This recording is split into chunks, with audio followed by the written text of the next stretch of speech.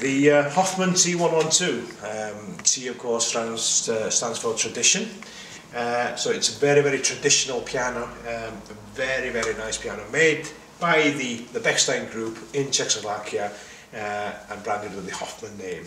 It really is a piano for all pianists, and it's a testament to the fine European craftsmanship which has gone into making this fantastic piano. Just have a look at the actual veneer itself. This is in mahogany. It really will grace a living room, a parlour, whatever, for generations to come. It's a fantastic piece of wood veneer. It really does. It sinks in. It really is a really nice finish on this piano. It's a powerful, balanced in all registers. It's reliable. The action is very precise. It's just a nice piano. It's got the A graphs inside, which you get with the really upmarket, high-end pianos.